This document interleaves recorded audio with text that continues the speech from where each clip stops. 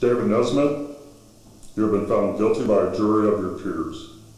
For the heinous crimes you have committed against the state of California, I sentence you to a life in prison without parole. You probably don't recognize the name David Nesmith, and you may not think you know who that is, but that's only because you've never heard him referred to by that name. All you've ever heard is the Hobo Killer. Another victim of the Hobo Killer was found today. His body was found by the train tracks. Apparently put his hand right inside of the victim's cornhole. Tonight, the Hobo Killer strikes again. Could Grand Junction be next?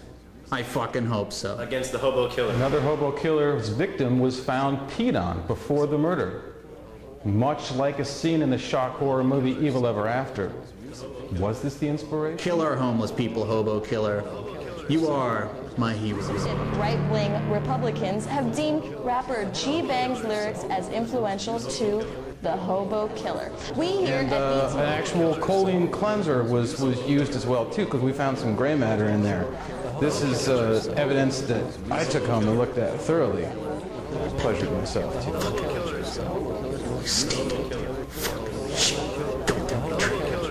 Authorities have found another victim of the Hobo Killer. His body decomposing for 3 whole days.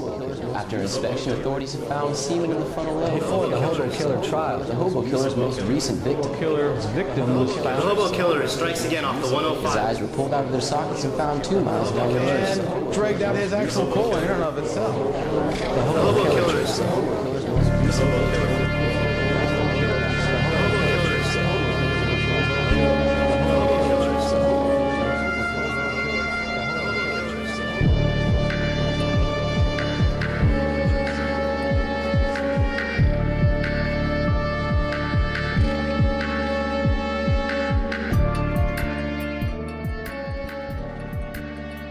I'm renowned documentarian J.P. Ritter. Unless you've been living under a rock on the moon for the past 3 years, you've no doubt heard of the mysterious Hobo Killer, a man who's killed thousands of homeless people, seemingly with no motivation. David Nesmith was finally brought to justice in December of 2006. Most people think the story ends there, but not me. I'm smarter than that.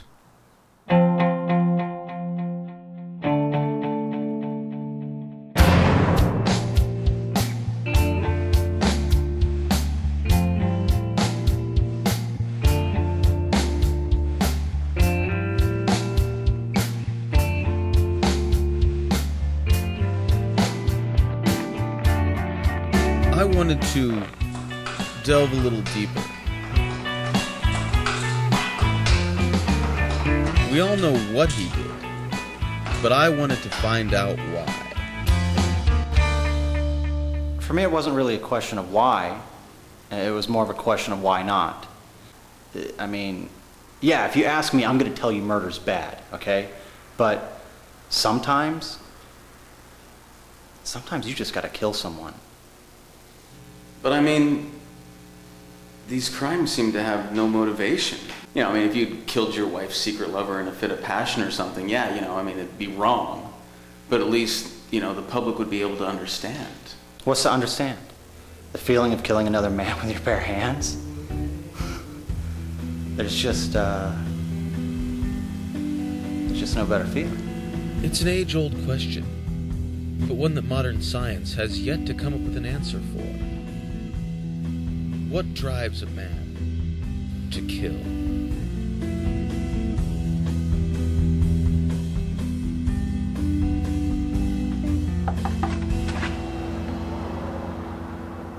Hello there.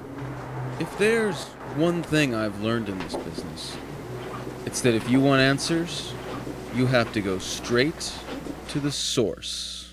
David is innocent. Even when he was growing up, and all of his friends were mindlessly running around saying faggot this and queer that, he never partook in that. No, he was always very sensitive when it came to the gay community. That's how he was raised. No, Father, that's not what they're saying. Hobo Killer. They're saying that he killed the homeless people. Oh, Hobo Killer. Yeah. Oh, I see. Well, no, I can see that. He always hated bums.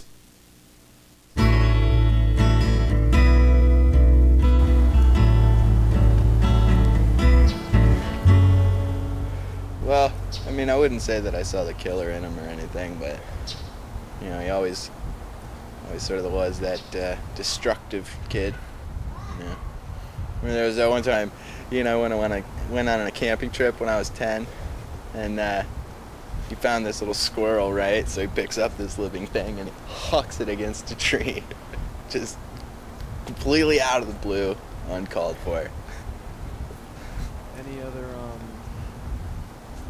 Any other instances that come to mind?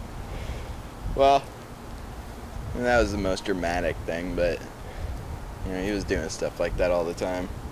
Sticking firecrackers up frogs' butts and picking off rabbits with his BB gun. Go! There was that one time I helped him bury that lady's corpse. Wait, you helped him bury a corpse? Well, you know, I didn't say anything about it for a long time, but I suppose now it's all right. Right? So why the homeless? Well, I mean, come on. Who's going to miss them, right? What, other bums? What first brought you to that realization? I'd had a really rough day at the slaughterhouse, right? And I was driving home, and I was thinking about how much I really want to gut some dude like a fish.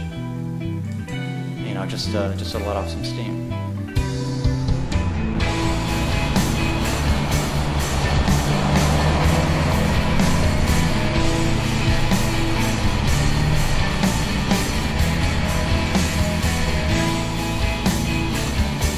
All of a sudden, this crazed homeless guy just walks out in the middle of the road, right? Just right in front of my car. And I hit the brakes. And he's not moving. He's just standing there, and he's just staring at me. You know, and it's this cryptic stare, like he's trying to burn a hole through my soul. And then finally, he just gives me this smear of a look, and he flips me off. I'm not gonna take that shit from some fucking bum, right?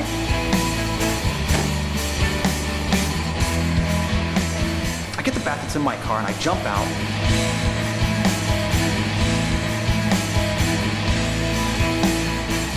And I just start wailing on this guy. I mean, I am beating the shit out of him. Like he's probably dead, but I keep pounding. I've got blood all over my arms, all over my face, but I don't care. I'm just in the zone, man. At what point did you realize what you were doing? The whole time. Well, okay. I guess what I mean is, when did you snap out of it? Probably took a good 10 minutes. And I finally stopped pounding on this guy, and it dawned on me. This is how I could satisfy my obsession without drawing any attention to myself. I had this blanket in the car, right the bat. I knew I had to get out of there. I had to go quick. So,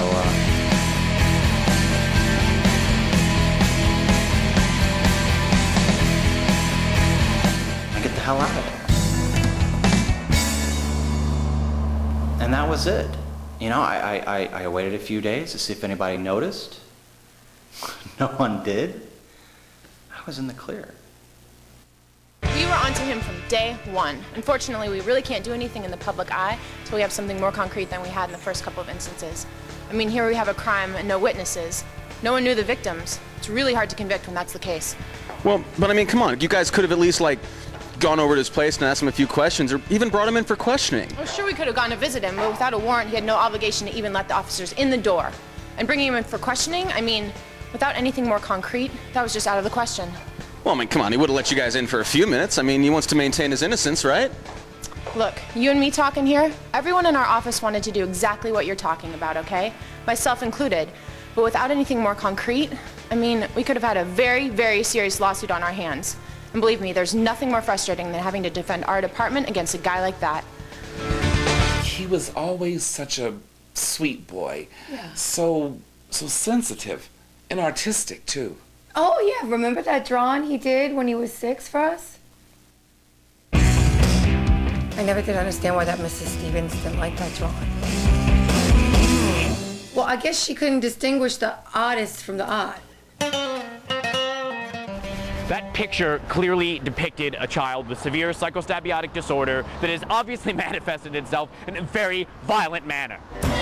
Much to his parents' protest, young David was required to visit Dr. Vargas in order to avoid expulsion. I had 4 sessions with David before his parents transferred him to the Burbank school solely to pull him out of our weekly sessions. Is that enough? What can you tell us about those sessions? Well, not a lot. I can't tell you a lot. Despite the recent court ruling, I'm still bound by the confidentiality agreement that I had with young David. Well, didn't you testify? Weren't you asked to testify? Yes. Yeah. All right, look, I can tell you what I told them. And what I told them is that young David had been exhibiting signs of this type of behavior since he was a very, very small child. And unfortunately, I was unable to help him. And here we are. Can't win them all. Dr. Vargas was an asshole, all right? Psychosomatic this, stabiotic that. All the guy did was talk. Talk. And all I could think about was, damn, I really want to see this guy bleed through his eyes. Without the kind of help that Dr. Vargas or really any professional psychiatrist could have provided, David's disorder continued to manifest itself into his later years. Well, all right, sure. David made violent videos, I suppose, as part of his Class AV work, but that was fairly common. I mean, the kids, I mean, not so much the girls, but yeah, come on, teenage boys, they're into that sort of thing. I mean, horror movies and action movies, and the rap music and the violence. I mean, that's not my cup of tea. I've always been into the foreign cinema myself, so don't think the kids got that from me. I grade formatically. Content-wise, whatever the kids put in the video is entirely up to them. It's academic. This isn't theoretical physics. If the kids show up straight and they do the work and they put forth the effort,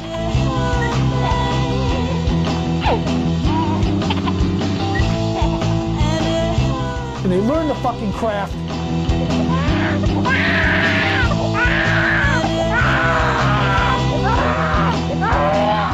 I feel compelled to give my students A's.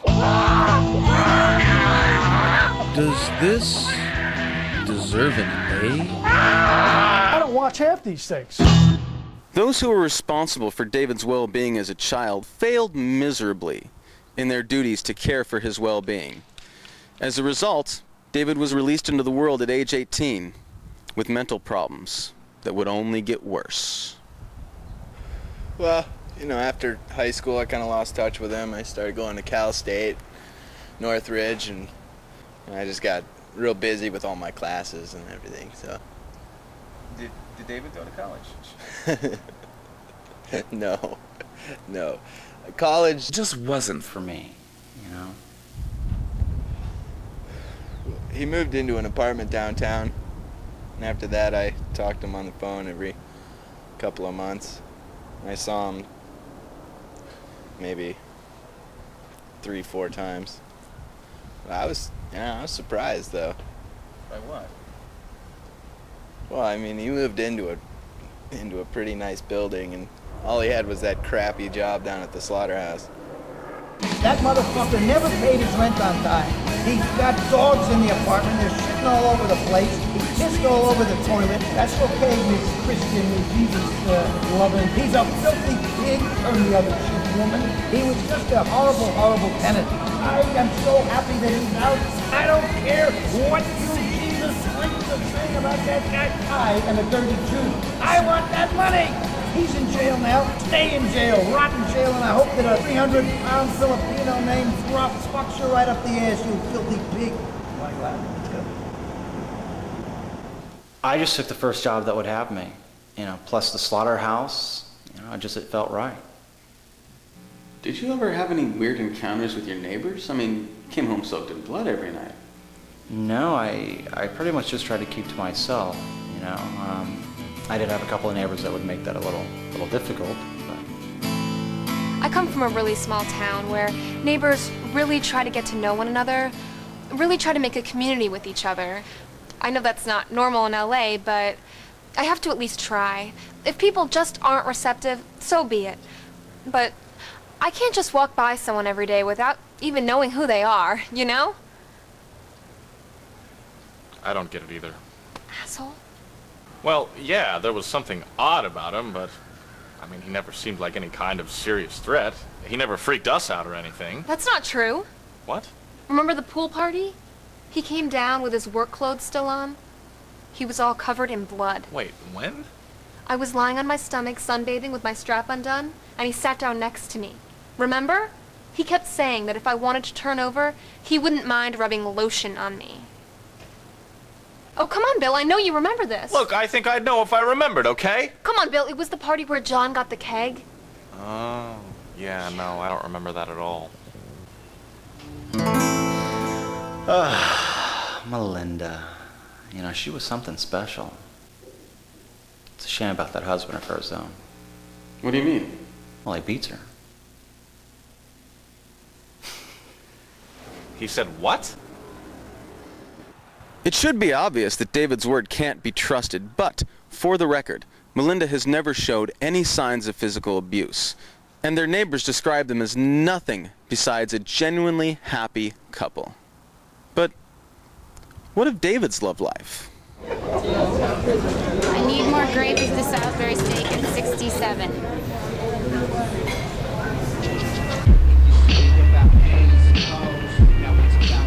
I broke up with David almost a year ago.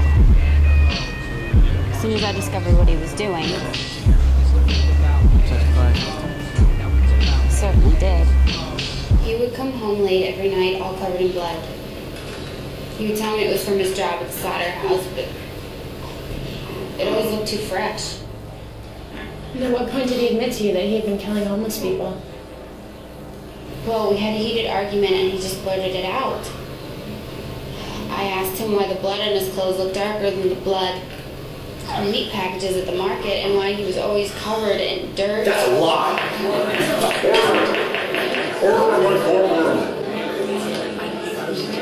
Amber used to understand. I would tell her about these urges and how I had to keep them quelled, and she'd rub my hair and tell me everything's okay and that she understood. Turns out that was a big fucking lie. He told me he would think about killing people, and he did mention that homeless people were a good target, but I don't actually think he would do it. I mean, I guess I was just naive. It took me a while, but I did eventually put the pieces together. Amber was always wrong for our David. Yeah, she never had faith in him. No.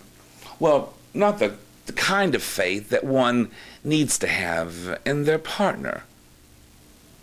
She was a bitch. A conniving little bitch. I mean, a little boy gets convicted of this crime he didn't commit, and what does she do? Not a goddamn thing. That's right. That's why. Nothing. Nothing. I don't know. I guess a part of me will always love him. I do think his idea of a three-way with Melinda would have been fun. He said what? Okay, this interview's over. Honey. Honey, no. I don't want to hear it. So, now, here we are.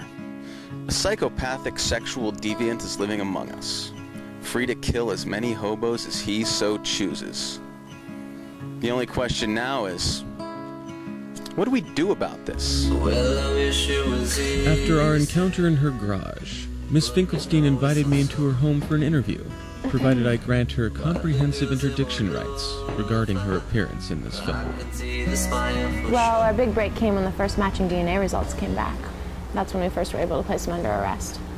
When was that? November of 2005. That doesn't seem to make sense. I mean, with the DNA evidence, why did it take you guys so long to convict him? Well, there are a million plausible alibis for DNA evidence. And like I said before, we had very little to work with. Anything else you can think of that you might find interesting? No. Not that I can think of. Alright, well, thanks for your time. Oh wait, I have video of the last time I saw him. Would you be into that?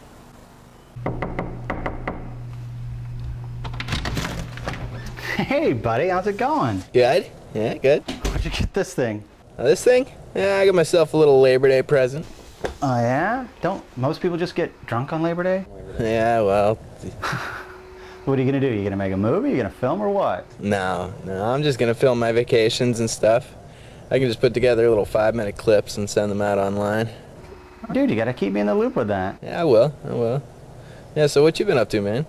Not much, you know, a little bit of this, a little bit of that. Killing hobos for sport. Really? Yeah. That's kind of fucked up. Dude, fuck you and your faggy moral bullshit, man. That thing's not on, is it? I thought he was kidding, you know? David and I always shared our sick sense of humor.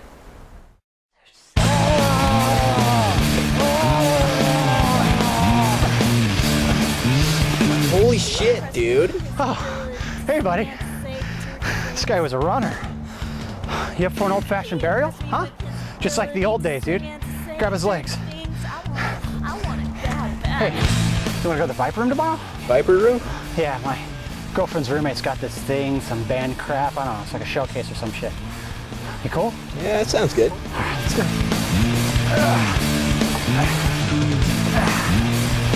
We were not able to press charges against his friend. Why not? Well, none of the DNA samples matched his, and without any proof that he was involved, we can't confiscate anything in his possession. At least, not without the risk of an inadmissible evidence charge. If that had happened, our credibility would have been gone. We wanted this guy locked away, so we did everything by the book. And, we did it. We got our conviction.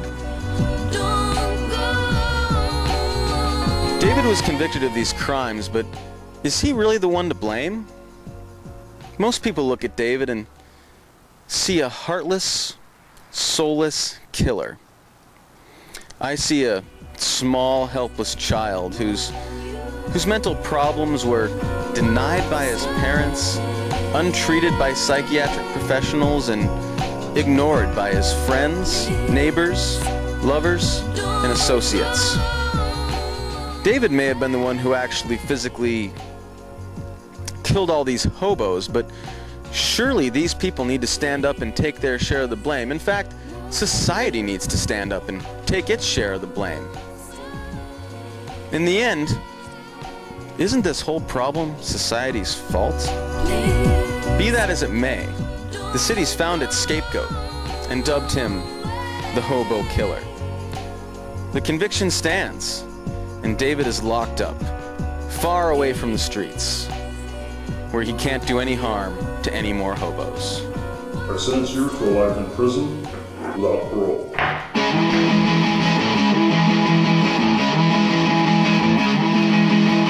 And believe me, there's nothing more frustrating than having to defend our department against a guy like that. You want to come on in for a few minutes? Oh, it's so good!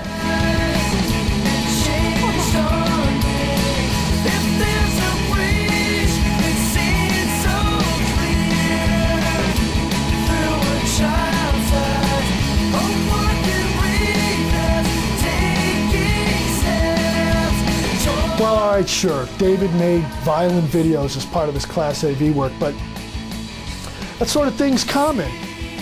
I mean, not so much with the girls, I suppose, but teenage boys. I'm into that sort of thing.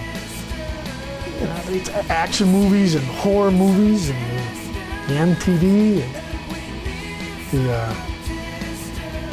I'm sorry, what was the question? Hey, action. Action. Sorry, a little time to prepare. An actor prepares. He does. Only directors did that. The director tapes his mic. I guess she couldn't distinguish the oddest from the odd.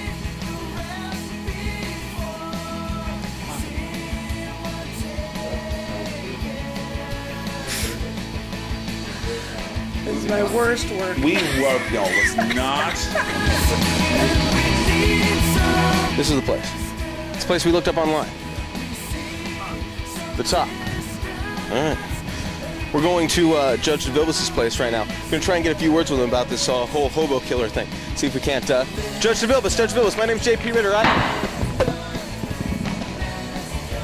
JP?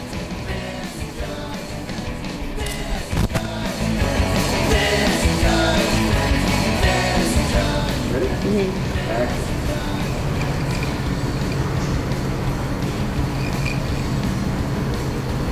Look at it. I'm sorry. Hold on. I can't remember the first fucking line. I can do the rest of them. Tell me about it. Okay.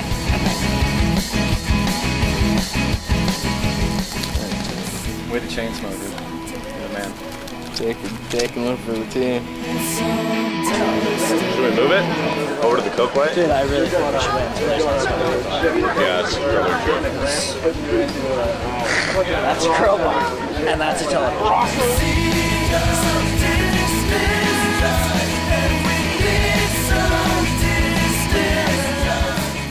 Ah, Melinda. She was on the special, eh? You know? It's a shame about her husband, though. What do you mean? Well, he beats her.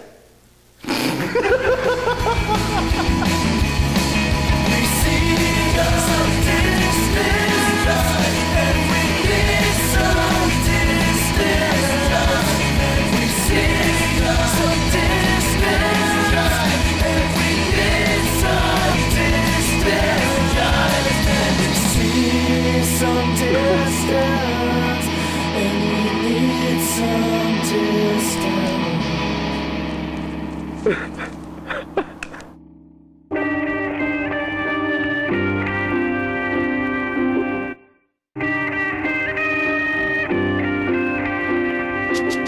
It used to be about haze and hoes, now it's about AKs and foes. Hopping out of 6-4s with a gang of hoes. Money, cars, and clothes, that's all the world knows. It used to be about haze and hoes, now it's about AKs and foes. Hopping out of 6-4s with a gang of dro. Money, hoes, and clothes, that's all a homie knows. It all started in 1990. Hooked with the herbs and I started writing. Hooked up with the herbs and I started fighting. Hooked up with the words and I started rhyming. Before you ready to do this, I say hell yes. I do this for my people, though I'm not selfish. If it wasn't for Rolex, I'd be jacking you, smacking you with the tech. Oh yes, I'm repping the West. So fresh and so clean, obscene, dope fiend, smoking weed, cause I need to be stoned. Ain't no more haze and hoes, that every day it's AKs and foes. And working from homes, whatever habit of rapping off the top of the dome. Wherever you wanna be, however you wanna go. We could bust the floor, we could take a stroll. We could test the foe in the ghetto, gunshots echo. It used to be about haze and hoes, now it's about AKs and foes. Hopping out of 6-4s with a gang of hoes. Money, cars, and clothes, that's all the world knows. It used to be about haze and hoes, now it's about AKs and foes. Hopping out of 6-4s with a gang of dro. Money, hoes, and clothes, that's all a homie. I'm dropping the tongue-tied phonetics when it's necessary. Lungs fried, but it's scary when you look inside the fragile shell of a positive warrior, ignoring your efforts to dismantle silently, taking its toll. So I'm loud, but I don't show the inevitable erosion from the opposition like a cockroach. I boast nothing but strong will against nature's raw deal. So numb that I don't feel till I choose to be real. Make the effort to instill my philosophy, dominating the negativity. Don't make me tap into the other side of me and you, cause I got the skills to push through you like the wind through trees. Too, I'm heavily drawn to this musical poem, providing the live swallow, escaping my live slaughter of my only peace. So I let you have a piece of my mind, opening up the doors of thought, unlike by the kind. It used to be about haze and hoes, now it's about AKs and foes. Hopping out of 6-4s with a gang of hoes. Money, cars, and clothes, that's all the world knows. It used to be about haze and hoes, now it's about AKs and foes. Hopping out of 6-4s with a gang of dro. Money, hoes, and clothes, that's all a homie knows. With these mad ass lunatics, I always stay true to this. I do my own home when I spit like who the shit. In the clip, bass tracks and half a sec. Keep the spot burning like cigarettes have to say.